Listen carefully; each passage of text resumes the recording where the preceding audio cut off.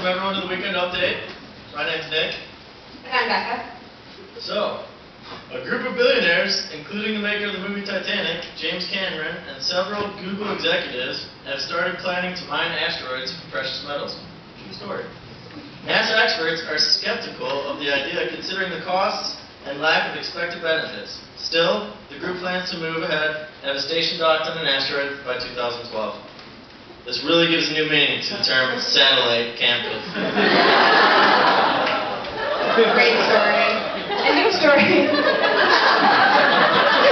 Published in the New England Journal of Medicine has reported that Greensburg has the highest rate of depression in all of the United States. The study cites economical hardships and excessive amounts of grain as possible causes for the high rate of depression.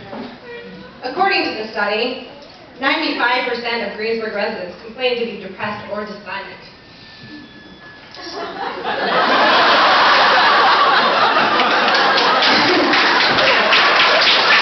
you can see, we also have high rates of tuberculosis.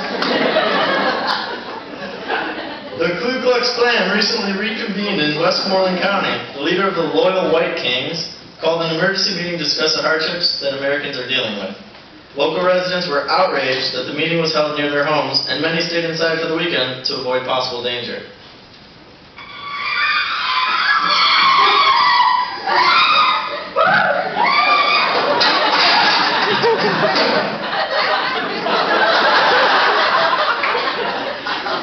Local students of Lee Thomas-Ian Hill recently attended this year's OMED conference in Orlando, Florida. The conference is held yearly by the AOA and is a great opportunity for physicians to gain continuing medical education and for students to network, participate in team-building exercises, and most of all, have some fun. The consensus at the end of the conference, DOs do have more fun. And our final story, a recent article was published asking the question we all, Becca, have been asking since 1993. When will we get cloned dinosaurs already? To make a long story short, not in your lifetime. Sorry, Becca. All right, and that's it for the Weekend Update. Thank you, everybody.